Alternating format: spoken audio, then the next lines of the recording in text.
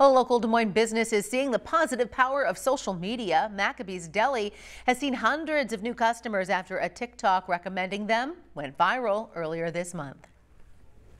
The rabbi from the back cuts him off and goes, "She's from New York. She wants deli mustard and onions," which was again correct. So if you need some delicious kosher food in your life, you go to Maccabee's Deli. It's on Polk and University, like right behind the Waveland Cafe. Absolutely recommend it. Sarah Booze's video about Maccabee's has received over 250,000 views and 34,000 likes.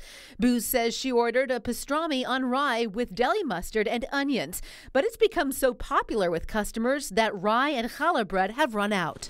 I'm telling you, it's booming. I have to go up and get more meat to feed the community. We never saw this before. Customers have also had to wait almost 20 minutes to get their food. Most of them there on Friday afternoon were first-time customers who had traveled to Des Moines, some for business, some for pleasure, but all made sure to visit the deli. It just got really popular, and when she said they were the best, I had to try it. So I just left the gym. I had to get some food in me, so I was hungry, so I wanted to make sure it was this. Maccabee's is the only kosher deli in Des Moines, and Rabbi Jacobson says it's the largest deli of its kind in Iowa. Maccabee is the story of Hanukkah. So we hope that this place will be a place that unifies the community, and the community will support it. Jacobson also says making sandwiches isn't a normal thing for rabbis, but he wants to unify the community through conversation and food. My name is Joseph Jacobson, Joseph.